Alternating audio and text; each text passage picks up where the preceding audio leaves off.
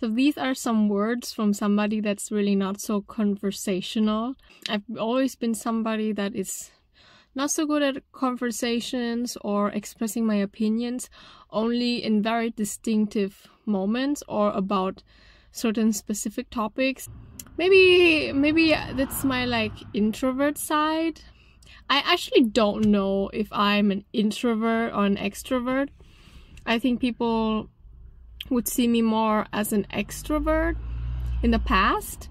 I think I've become more introvert during the years, but I do benefit a lot from social interactions with people. Doesn't mean that I don't have social anxiety, especially after COVID, and I haven't met so many people for a long time, and yet to start again is like learning to walk again, actually, especially when you're older. There's just more anxiety to it. Today was really a day that is not so favorable to me in terms of my mood. I didn't feel like in the mood at all, but yesterday I already wrote to a friend that we're gonna hang out and we're gonna talk. Is a friend that I don't usually talk to so often. This morning and when I woke up, I really felt like I didn't want to go. I feel so tired. I just wanted to stay in my bed. I don't know what to talk about. I will look weird for sure. I will interrupt her in the wrong moments or say inappropriate comments. But I was like, I don't care. I'm just gonna go out there. I'm just gonna do it because maybe somewhere deep inside me, I know that it's gonna benefit me to just go out there even when I feel like I'm not ready or I'm not comfortable. This is not the right moment. This is not the right time. Maybe another time, you know. I guess people always say it to me. That's exactly the moment that you need to do it, when you feel so uncomfortable. Oh my gosh, really. I hate this thing that you have to overcome your uncomfort, your discomfort to get better, let's say. But you really have to go through that discomfort in order to improve. I went back from there and I have to tell you, our conversations, my perception of how I was during the conversation was really, yeah, I didn't do so well, you know. I was saying the wrong things and the timing just wasn't right. But anyway, I went out and I did it.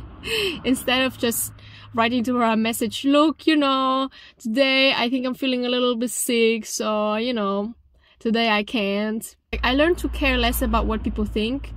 I'm somebody that used to care a lot about what people think, like too much, that it really affects me and it really puts a heavy weight on me. In this year, I really learned to care less about it. Doesn't mean that I don't care, because, you know, it's hard to go from one extreme to the other. It's no more a heavy weight on my feelings, on my heart, on my stomach, about what people might think about me. If I say this, what do people think? If I present myself like this, people would not like me. Those thoughts are just really heavy, and when you make just one mistake, well, you think it's a mistake, you sort of like, oh my gosh, like, yeah. And I learned that I would just care less about it. Like, who cares if people think that I'm boring or all over the place or whatever, you know. I'm just gonna do what I think is good for me. And yeah, and I did it today with all this discomfort that there was. I wouldn't say the conversation was going so well, but props to me that I went out anyway. I spoke to the person and it feels great afterwards, actually. I think if I would have stayed home on the couch, nothing would have changed. Instead, I went out and I did something. And that is something. Whenever you don't feel like doing something, you feel discomfort, you feel all over the place, you feel today is not the right day, sometimes it is the right time to do something. Just go out and do it. Go above the discomfort. This is you. Love yourself. Be proud of it. Just put it out there and you will thrive.